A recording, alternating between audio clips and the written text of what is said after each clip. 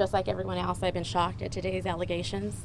Montebello Mayor Christina Cortez's 44-year-old husband, Ruben Guerrero, was arrested Thursday morning for sales of methamphetamine and sales of narcotics near a school. I am disappointed myself. I do want to let the public know I have been a vigilant mother, daughter, elected official to this community who stands against the use of drugs.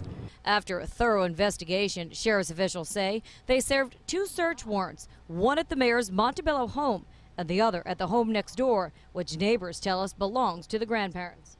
How did they find out that, that your husband was allegedly, 2 sides are allegedly selling methamphetamine?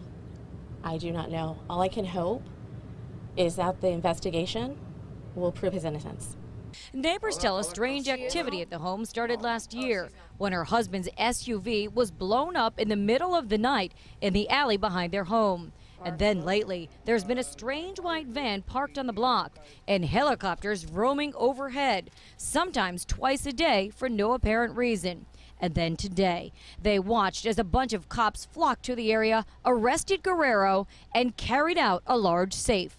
And then they took like at least 6 sheriffs to carry the whole safe. And they said that there was pure methamphetamines in there. Okay, do you feel he's innocent? I hope that the entire public allows this investigation to run its course.